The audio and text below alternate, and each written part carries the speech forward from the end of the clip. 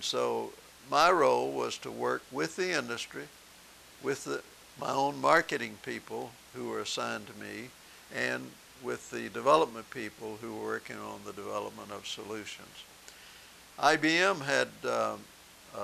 worked to develop, and actually did develop, a electronic cash register a few years before, but it didn't succeed. They never took it to market. They decided it wasn't going to be competitive and dropped it. But a few years later, I think maybe 3 years later, they began to think about, with the new technologies that had come along, about the possibility of building a more sophisticated system that they called the retail store systems, much more than a cash register. And this work was already underway when I was assigned this responsibility to work with the development organization, who was working on the development, in the early stages, working on the development of this retail store system activity. My job was to work with the industry, the customers, and with the industry groups, the UPC committee and the symbol committee ultimately, and the development people, to make sure that we were doing the job we need to do for the customers, and that we were working with the industry and helping them, and because they were going to be the platform upon which we would build the systems, and then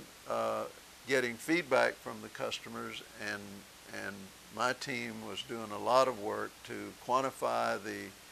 benefits of having such systems in the store, doing the financial analysis work and getting customer feedback on that, and ultimately to make the decision as to whether we could continue to invest in this business and have a successful business that would provide a return to IBM and to our customers who use the systems. So that was my role, and I worked to get to know the people in the industry. It wasn't something that I'd been involved in before, and get educated on the development work that was underway. And one day, a gentleman by the name of Ed Eigler, who was a very senior industry, we call them industry reps, who worked with the retailing industry and other allied industries, as one of the IBM experts in the field, and he was very well known and very well respected by the customers and by me. And one day he dropped by my office and he said, "Marvin," he said, "I think you need to get involved with this Universal Product Code Committee and make sure that we're supporting them right, and that we provide all the help we can to them." And he was right, and I went to meet these people and understand what they were trying to do, and then I became sort of the coordinating point between all of the various IBM organizations who were trying to support them and the committee itself. And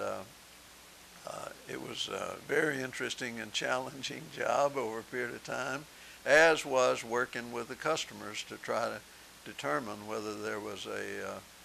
technical plan that would work and a business plan.